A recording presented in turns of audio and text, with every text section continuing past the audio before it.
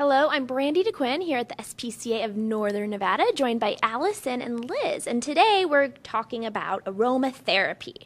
So this is something you guys use here at the SPCA. We do. For the last couple of months, actually, we have been kind of testing it out because, our animals here, a lot of times we don't know what they've come here with. You know what I mean? We don't know their history, but it can be, even though we create a very loving environment, of course, that we can for our animals here, it can also be tough, to be in a kennel and to not be in a warm home with a family. So we try to do as many things as we can to make our animals comfortable and safe and feeling good. So we started using essential oils, which, I kind of liken it to, anytime you smell something from your past that brings good feelings, think about grandma's cookies. When you smell cookies in a kitchen, it takes you back to a really good place, right? So we hope that these oils can kind of take our animals to a good place. What we have in here actually is lavender, which can be very soothing, and Stuart was commenting earlier that I'm like sitting here all relaxed. You seem very relaxed. I think we're all... I have this lavender scent coming. So, we have some of our dog walkers that use lavender when they're walking the dog. So then they're kind of associating that scent with having a human around them and being loved and cared for. We have these in our dog kennels and in our cat colonies. And there's been a lot of research done around aromatherapy with animals and how effective it can actually be. And Liz has actually seen that firsthand with some of her own personal animals. So Liz, I'd like to talk to you about the benefits of aromatherapy and how it helps the animals. I've been using essential oils since 1991, and I discovered Melaleuca or tea tree oil in Texas for fire ant stings. And that's what got me started on my road to using essential oils for myself personally and for my animals. So I used to make moisturizers and potions and lotions in the 90s for myself, but also realized they were very beneficial for my animals. So when I lived in Oregon, you had lots of fleas and ticks. I used a combination of citronella and eucalyptus. And actually, the last few years, I've been making my own horse fly spray for my horse, which is with eucalyptus. And I actually have a recipe, so anyone can contact me if you want that. Eucalyptus and citronella, a little distilled vinegar, and so forth. And it's fabulous. It keeps them off. It's not long-term. You have to kind of use it every day or every other day, but it's much less expensive to buy from tax stores. So I've been doing that. And then with my own animals, I have two rowdy puppies, although I have one here. She's very little. I'm going to demonstrate on this one.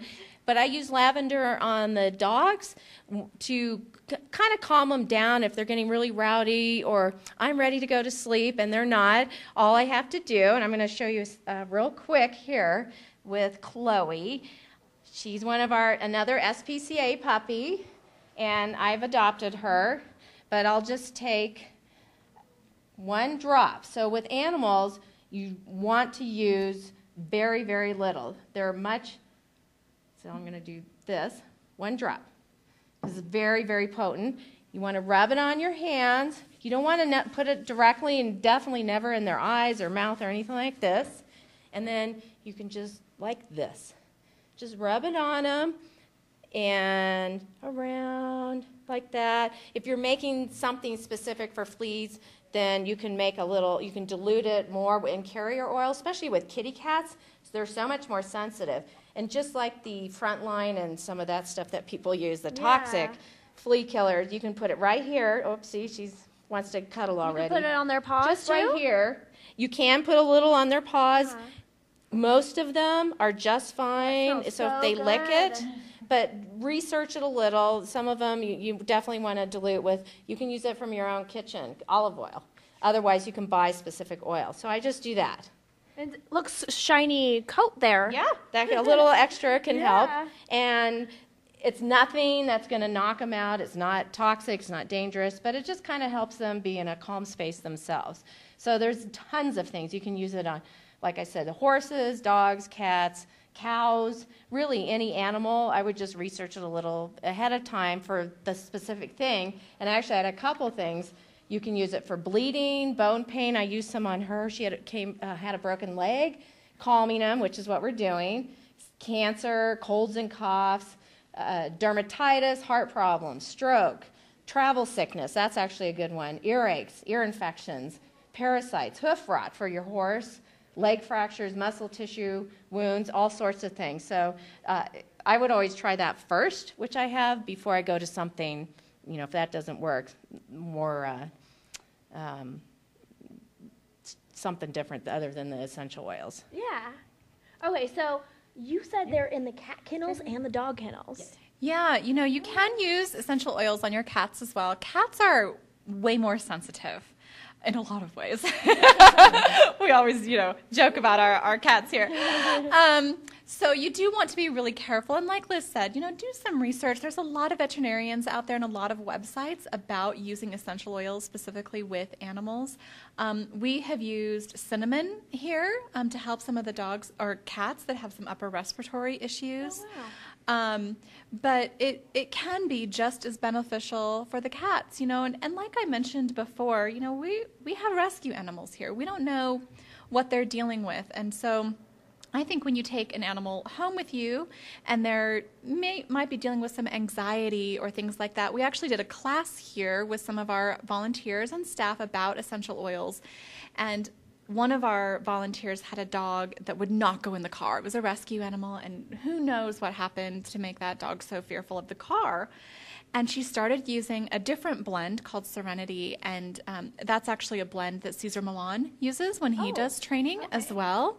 And now she can take her dog in the car. It's just amazing. She puts a little scarf on him or a little handkerchief and just puts a little bit of the essential oil on there so that he can smell it, and we'll get in the car just fine. It's incredible. That's pretty awesome. Okay, so besides dogs and cats, you can use this on other animals. Yes. Do a little research, like Allison said, and there are sites and places for information where it'll tell you to dilute it, a ratio maybe, and that kind of thing, specific to what you're trying to resolve. Horses and cows. Oh, definitely, yes. You can use lavender. I used lavender on a horse I had that was nervous about getting its feet trimmed, its hooves, and you just do a little lavender. I also had a barefoot trimmer that used to do that. Put a little lavender on the horse's head, just right here, just very light, or you can put it on your glove, let the horse sniff it, and it can be almost instant how they just... Well, I can tell right here. I know. See, she's going to sleep. I wish you would turn around, but she's snuggling in. Yeah, so it's already working. I wanted to mention, too, so, I use essential oils in my personal life as well with my children and myself. And with animals, what's so incredible, though, is they don't have any preconceived notions like humans do. We're like, oh, gosh, that stuff isn't going to work. How would that work? We need to go take conventional medication. But with animals, they don't have that. They don't have that mind blockage that we do. They're just like, whatever works, whatever smell, if it works, it works. And so that's why it's so incredible to see it work so quickly with animals. And it can be very inexpensive, and you can see a wonderful change in your animals. So are there certain classes you guys have so they could find out more about aromatherapy or other things? The next aromatherapy class that we'll have here at the SPCA is in May, on May 21st. But we are doing a whole series of classes, kind of with some different alternative medicines or other ways that you can care for your animals that you might not think about. So our next class is Tuesday, April 30th. So it's coming up this Tuesday at 5:30 here at the SPCA, and it's about animal dentistry. A lot of people don't think about taking care of their animals' teeth, and that is a very important thing to do. So we actually have a veterinarian from Lakeside Animal Hospital coming to teach the class, so she is an expert in it, and we would love for people to come and join us. And you can experience the lavender too. We'll have I know. We're we'll so have relaxed the lavender right now. going at the class. That's awesome. Okay, so what do you think of these? Do you have all these in your house too? At home, yes, in my office, and then we have them at the shelter. Do you have They're any wonderful. cool special stories about your office and these, or any? Well, the office actually, because the other puppy I have is a border collie mix, and he's much rowdier. So when he has to stay confined in my office all day, I definitely have that going, and the whining and asking to go out all the time completely stops. Wow. So you're not drugging your animals. It's just putting their head in a different mindset, and they're like, okay, I'm just going to lay back here with my chew toy and relax. It's awesome. I know. No, it's amazing. They're really amazing. So maybe if you guys have, a hyperactive dog or separation take the edge anxiety off. or just want to Yeah. take the edge off, You try can even some. put just a little dab on their bed or on their pillow or where they sleep, and that can help as well. So for more information about this, go to the class. Come to the class. You can go to spcanevada.org and learn a little bit more too. Give Liz a call. She can let you know more about the oils too if you have specific questions or want to try it with your animal. We would love it. We want happy animals everywhere. That sounds good. And then when they adopt from here, they can go home and take the whole lavender thing with them. Absolutely. Yeah. Yeah, I will always help people and guide them on the basics of what to do when you get home with your own animal. Sounds perfect. Give it a shot. All right, Liz and Allison, thank you guys so much. Thank you. We're all so relaxed. I know.